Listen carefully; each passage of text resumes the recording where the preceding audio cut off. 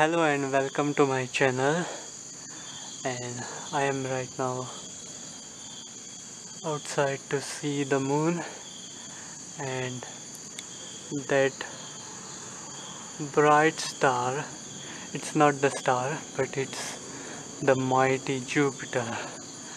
And last night I have captured Andromeda right there, Andromeda and Triangulum Galaxy right there. So today I was planning to capture Orion constellation, but cloud clouds came, and you can see the airplane is coming, and there's the Mars, there's the planet Mars, and that's beautiful airplane going across the sky. Nice. And in this short video I am going to show you mountains on the moon with my smartphone and telescope. There's the moon, and in this video I am going to shine laser on the moon. So let's see how this will look through a telescope. So let's get started. So right now we have planet Mars. There's the red planet Mars. You can see slight red color to it, and you can make out it's a Mars. You can see it's very bright, and here we have clouds that don't allow me to capture Orion constellation, and there's the moon, and we have Jupiter right there. That's bright, and this is my green laser, and don't shine green lasers on the airplanes. And there's the another airplane going across the sky. That's beautiful.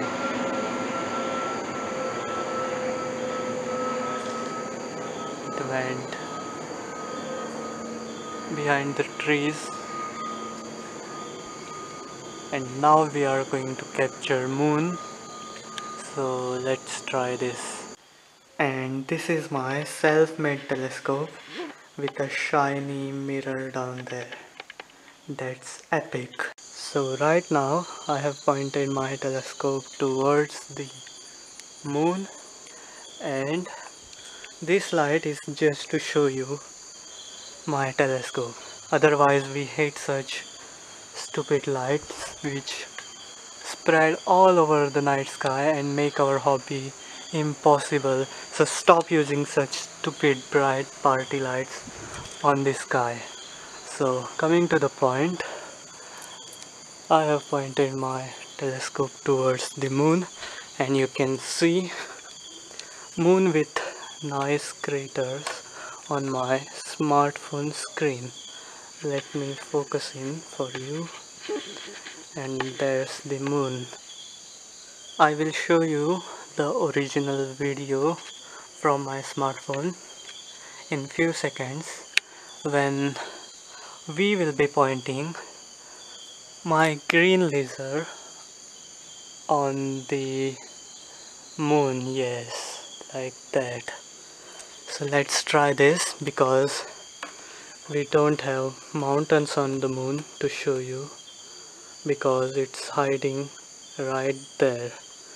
So in the next video I will be showing you mountains on the moon, but in this video I am going to show you how I pointed my telescope towards the moon and also my green laser, and let's see how it looks.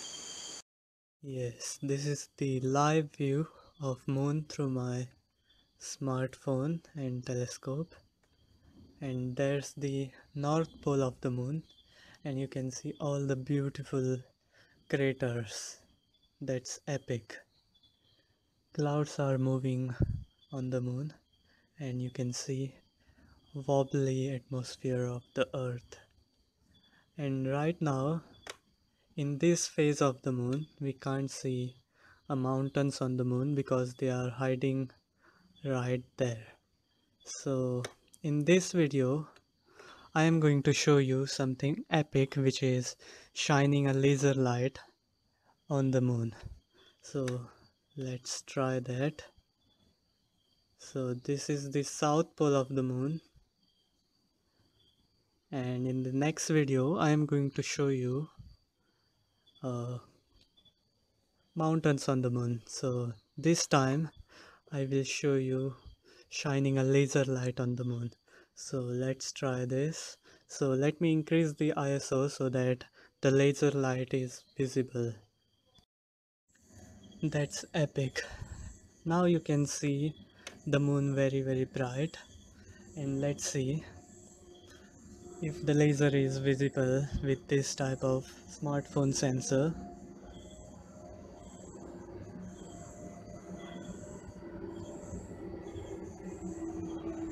Yes, we can see slight rod-like features, but with a naked eye we can see a rod-like features of the laser. It looks like a rod, green rod.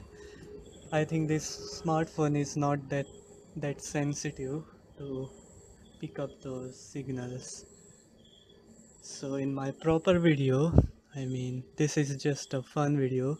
So in my proper video, I'm going to connect my telescope to the DSLR. That will be epic because DSLR has more sensitive to this light, and we can get a rod like which is visible to naked eye. So till then, do watch my proper videos. This is just a fun video. Do watch my proper videos and learn astronomy and budget astrophotography. So in the next video I am going to point the laser on the moon just like that, but by connecting my telescope to DSLR. Till then, subscribe to this channel and thanks for watching.